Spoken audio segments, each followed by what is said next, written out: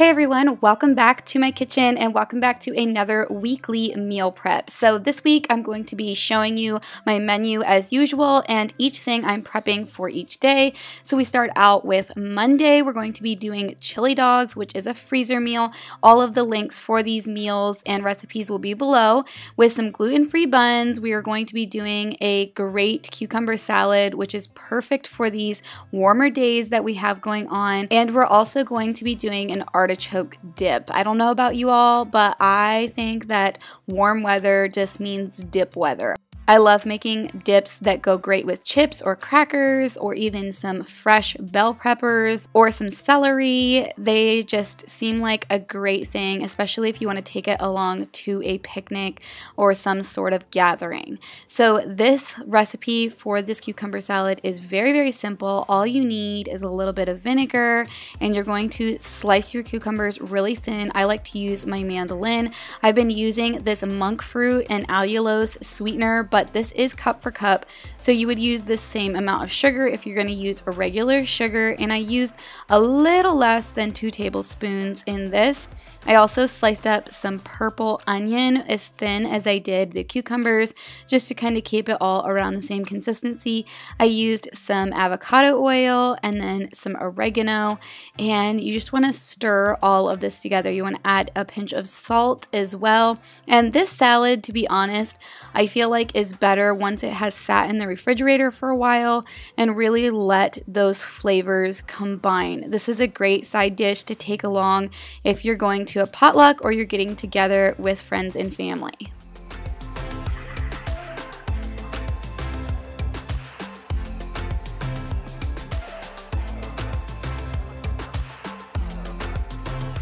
Next, we're going to be using a good amount of mozzarella cheese in the recipes today, and I've been buying my cheeses like this in very large blocks. If I get them from my local grocery stores, I can get a very good discount on the cheese per pound if I buy it in large quantities like this, and I personally feel like the cheese actually lasts a lot longer in my refrigerator if it's not sliced. If you just keep it in a large block like this, it can actually keep for several months this way. And then at the end, you're going to see me wrapping the end of it with some of my beeswax wrap that I have been loving. I really actually like this better than saran wrap for certain things. I feel like it blocks out air and it just keeps a nice covering over the cheese. Alright, so now we're going to whip up the artichoke dip, and you may be more familiar with spinach and artichoke dip, but not everybody enjoys spinach, so this is a good way to do a little bit of a simpler dip. Also, if you don't have fresh spinach on hand, but you have a can of artichoke, you may be more likely to have all of the ingredients for this dip. So I'm going to use some of the mozzarella cheese that I already had shredded up. I grabbed my box grater to grate up some Parmesan cheese. I just prefer to grate it a little bit finer than what my food processor grades cheese, so I went ahead and did that by hand, and then I pressed a clove of garlic into this as well.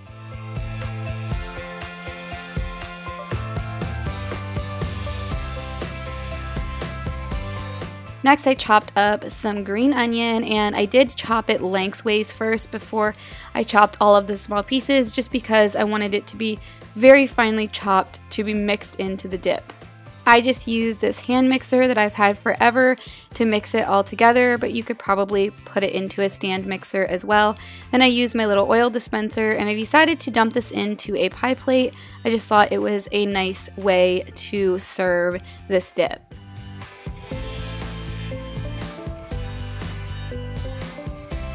And again, I just got a piece of my beeswax wrap. This is a different print, but I've been really liking these. I think I'm going to order another pack from Amazon. Skillshare is an online learning community with thousands of inspiring classes for creators. Explore new skills, deepen existing passions, and get lost in creativity. I have personally been using Skillshare for years, and I love the layout of their platform. It's curated specifically for learning, meaning there are no ads, and they are always launching new premium classes, so you can stay focused and follow wherever your creativity takes you. Also, as a busy mom, another feature I love is every single class is broken into sections, so I can watch small sections at a time and come back to it, making it possible for me to complete full classes. Skillshare's entire catalog of classes now offers subtitles in Spanish, French, Portuguese, and Dutch. They have a huge variety of class topics, anything from creative writing to culinary skills, which of course may interest you since you are watching a cooking video. I know that you all will love Skillshare as much as I do. The first 1,000 people to use the link in the description box will get a 1-month free trial of Skillshare to try out. Alright, so we are back to our meal prep. So Tuesday, we're going to do chicken fajitas, fathead tortillas, and home canned veggies. So the chicken fajitas I have already prepped in the freezer, but now we're going to make some fathead tortillas. And you might be wondering why they're called fathead tortillas. Well, it's because they are a pretty high fat content food. You're starting out with some of that shredded mozzarella. I just microwaved it until it was nice and melted and stringy. I'm going to whisk up 1 egg to dump in with it, and then I'm also adding in some almond flour. You can also do this with coconut flour as well. If you go online and you Google fathead recipes, you can use this dough base for a lot of different recipes. I want to try out making some fathead bagels next, but either way, I'm very new to using this method of making a gluten-free dough option, and I'm looking forward to playing around with it. So I put this in the refrigerator to kind of get a little bit more stiff since it was warm from the cheese being melted.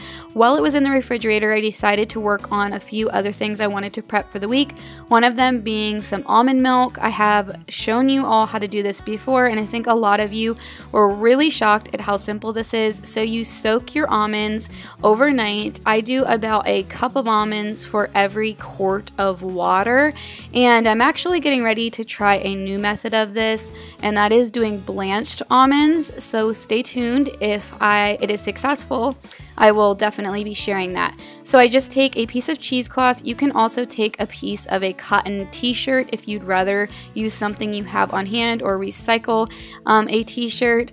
You can use that as well. You want to make sure it's washed really well and not washed in a heavy detergent. Maybe just wash it with some white vinegar in your sink before using it. But you can also use a cheesecloth. They also do make nut milk bags that are made out of cheesecloth that make this job a little bit easier.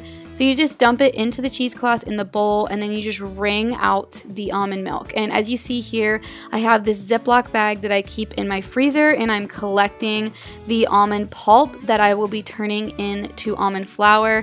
And I'm probably going to show that in a video sometime soon using my dehydrator to make a almond flour. So I just repeated the process so that I got a ½ gallon of almond milk. At this point, I had checked my fathead dough, and it still wasn't quite as stiff as I wanted it to be, so I decided to go ahead and prep my fruits and veggies for fresh eating for the week. So I just got this salad spinner not that long ago. I think you all saw it in my last video, but I've been loving it for helping to prep my fruit and veggies. It's just convenient for certain things, one of them being grapes. So I just went ahead and put some cold water in there. I dumped a little bit of white vinegar in there and just let it soak while I cut up these melons. This watermelon was so delicious. Let me know in the comments how you like to cut up your watermelon. I feel like cutting it this way, by cutting the rind off, I get the most bang for my buck with the watermelon. And I also got a honeydew. I had never cut up a honeydew for the girls, and we were talking about it this week, and they wanted to taste it. And of course, per usual, when I'm cutting up fruits and veggies, somebody around the house wants some and they just can't wait. So I just went ahead and made them some bowls and gave them each some to snack on.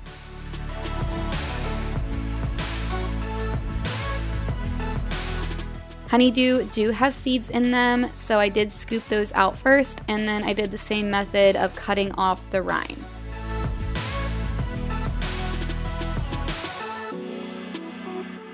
After I had cut up my melons, I did pull out my grapes. I dumped out the water, and then I spun the grapes in the salad spinner just to kind of dry them off and get the water off. I love that this salad spinner has a little brake button on the top so you can stop it really easily. After I put the grapes into a container, I also cut up some celery. This is a great vehicle for like the artichoke dip or just simply for having celery and peanut butter as a snack. Alright, so now we're going to go back to working with our tortillas. I made my pan hot with some avocado oil, and I wasn't sure how I was going to work with these because the dough is a little more fragile than a regular flour dough. But I figured out that using a rolling pin with a little bit of parchment paper on top worked out great. Then I used a spatula to just scoop them off of my prep table, and I put them right into the frying pan, and these are so delicious. The flavor that comes out of these is so yummy. I'm so excited to make more of these. Also, they were very, very sturdy and will hold together well.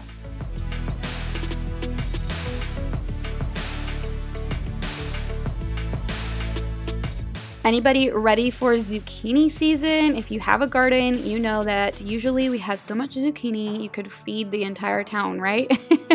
I love zucchini, and as you can tell, this week and last week I am definitely working on getting more zucchini in our diet. With the garden coming along, I know that we are going to want go-to recipes to use up zucchini this summer, plus it's so good for you. So on Wednesday we're going to be having Cajun chicken zucchini boats, hash brown casserole, and garlic parm biscuits. You want to start out by just oiling the pan that you're going to be using, and then I like to take a little spoon and kind of carve out the boat part of the zucchini. You don't actually have to do this. You could just cut the zucchini lengthwise and put them right in and pile everything on top of the zucchini that's been cut in half, but I like to core them out a little bit just to hold the filling. And then I got some of my canned chicken. Yes, I have more canning recipes coming, so keep an eye out for that. Got some of that out, and I know that about £1.5 pounds of chicken breast is what fits into a quart jar, and I want about a pound of chicken. So if you're making this with fresh chicken, you just want to cook up about a pound of chicken and have it diced or shredded. And then I cut a whole bell pepper. I feel like a good orange or red bell pepper goes great with these flavors, and I diced that up and put that right in with the chicken. I put a little drizzle of avocado oil in there, and then I used some avocado oil mayo, although I didn't have a full cup's worth, and you want about a cup for this recipe. Then you're going to be adding in all of the spices, and again, I will list this recipe below, but this is a great summer meal option, and I feel like it's one that you can whip together so easily. You can prep it ahead and just pop it right into the oven.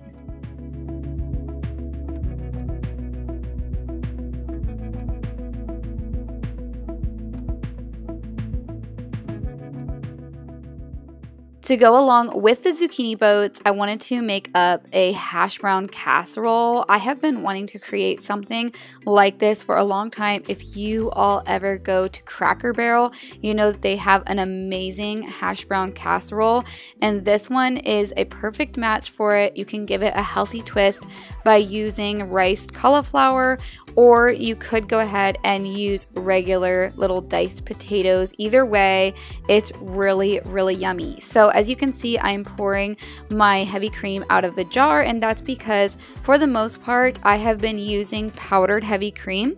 So I just mix it up as the instructions tell you to, and I just store it in a jar in my refrigerator, mainly out of convenience, and I can have a lot of it stored in my long-term storage, and I can just mix up heavy cream whenever I need it and not have to worry about it going bad in the refrigerator. Along with that, I'm mixing some spices up, and everything will be linked below as usual for these recipes. But all you need to do is let that kind of cook together after the onions have cooked down, and then I'm adding my frozen cauliflower. Again, if you want to use frozen hash browns, you definitely can do that, just using regular potatoes. And then you're going to need like a cup and a half of shredded cheddar. Now the trick to this is to truly do it low and slow. A spatula is really nice to stir it, but you just want to let it slowly melt so you're not burning the cheese or you're not burning anything else in the mixture. Now to top it, you can definitely use breadcrumbs of your choice, or you can do this mixture where I'm doing some pork rinds, and a little bit of Parmesan cheese, but I had these Parmesan cheese crisps that I decided to throw in instead. This keeps it all gluten-free if you're gluten-free, and it still gives it that nice crunch on top if you enjoy that. If you don't, you can definitely still make this hash brown casserole without the crunchy topping. And then to reheat this, I will just pop it in the oven on the day that we're gonna eat this meal and let it warm up while the zucchini boats are cooking as well.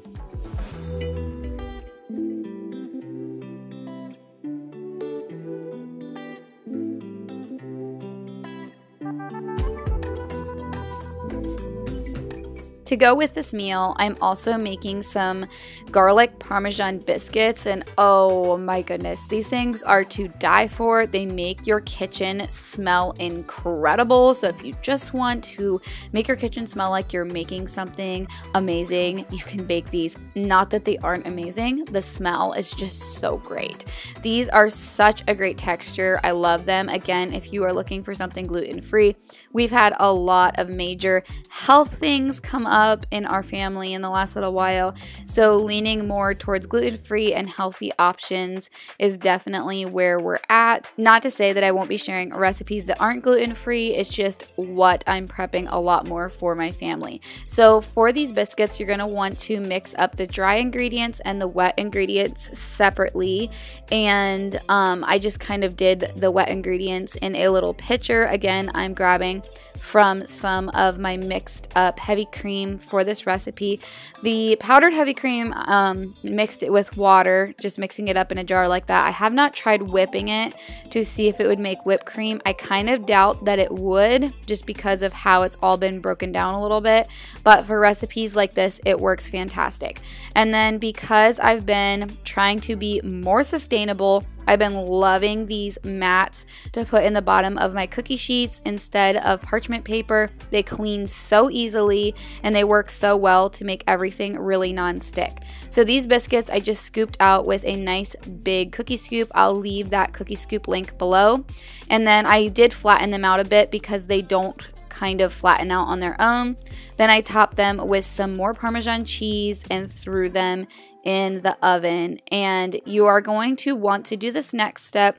You could definitely wait until you're ready to serve these to do this, but I felt like they stored really well doing it right away after they came out of the oven. So I mixed up about 3 tablespoons of melted butter with some garlic powder and parsley. I just shook them in, and then I brushed it across the top of these biscuits. And all I can say is I will be making these again and again. I do a cheddar version of these as well, as you may have remembered from the past, but these were just so easy and yummy. For Thursday, we are going to do a tuna casserole, which is a freezer meal, deviled eggs, and bacon green beans. I'll be using my home canned green beans, and I didn't really have any prep for this because I was going to make the deviled eggs later in the week, and obviously the casserole is already made in the freezer, and the bacon green beans I would make the day of us eating that meal. Now for Friday, we are doing a stuffed pork tenderloin. I'm going to call this a Greek-inspired stuffed pork tenderloin. It does have both blue cheese and feta. However, not everybody likes blue cheese. Perfectly understandable. Our family loves blue cheese.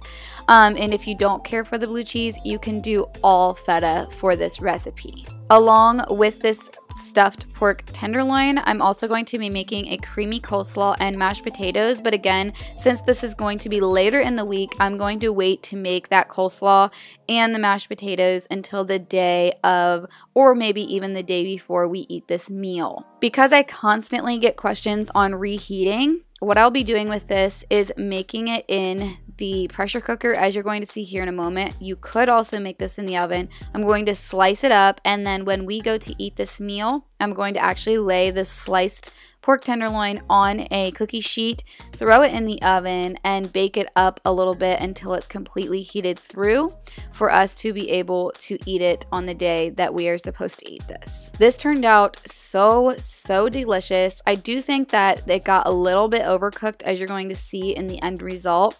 So the next time, I think I will not allow it to cook quite as long. But I love this idea of stuffing pork tenderloin just because sometimes it can be a little on the dry side. And I really felt like this gave a lot more moisture to this cut of meat. With my big pressure cooker that I've been loving, I have this nice little rack that I can sit in the bottom for recipes like this. I put about a cup of water down there in the bottom, and then I just sat both of the tenderloins inside. You are supposed to use, ideally I would have used toothpicks with this, but I was out of toothpicks, so I went ahead and just cut some skewers in half just to help hold everything together. I hope this video was inspiring to you all. If you're new here, don't forget to subscribe. Leave me a comment, that always helps me out. And don't forget to check out the description box for all of the recipes and links to anything you might be interested in this video. Keep an eye out because I have a lot of really exciting videos coming up, and I'll see you all in my next video.